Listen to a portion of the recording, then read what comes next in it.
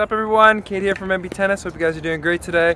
We're going to continue with the Tiebreaks 10s today, and we have another guest, Jonathan Berling. So Jeremy was the first guest, Jonathan is the second guest. Oh, and our first guest returned. So today I'm going to try and destroy this guy. I'm going to try to beat this guy. He just beat me in a set really bad. We're not going to talk about that, but we're going to see if I can beat him in a tiebreaker. So let's see what happens. Let's get ready to rumble! All right.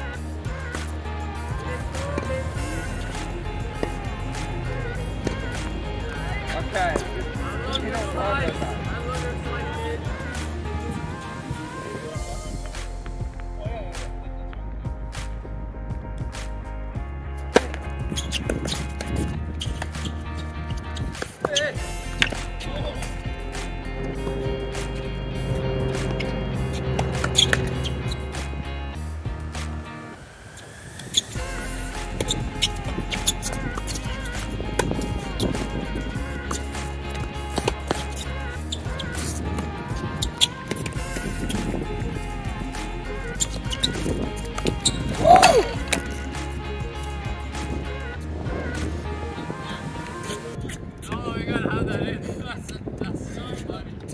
God, I played such a bad point there too. No.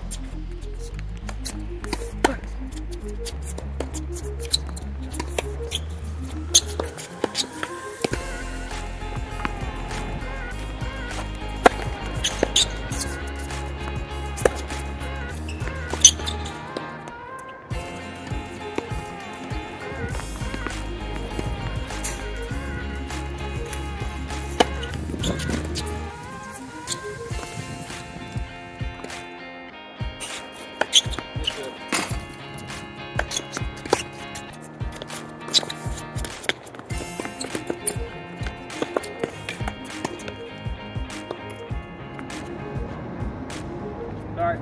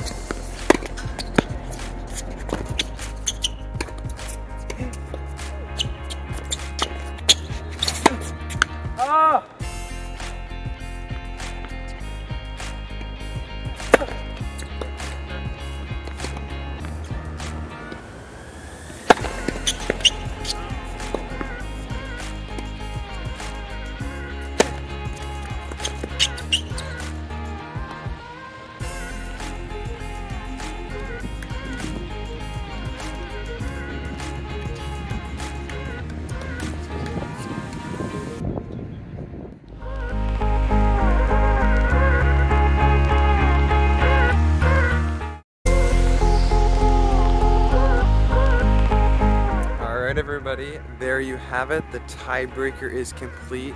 Just on my way back from the dining hall. I had a little snack, so I thought I would give a little bit of a recap of the match. Or sorry, I should say the tiebreaker.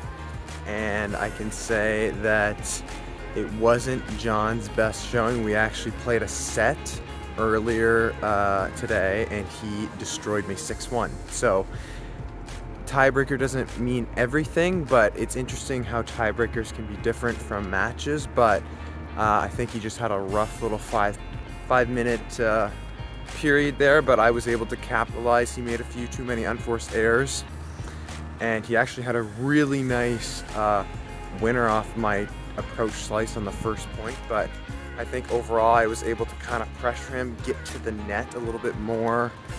And yeah, he just missed a little bit in some of the rallies, and yeah, that's what made the tiebreaker 10-3. So Thank you, John.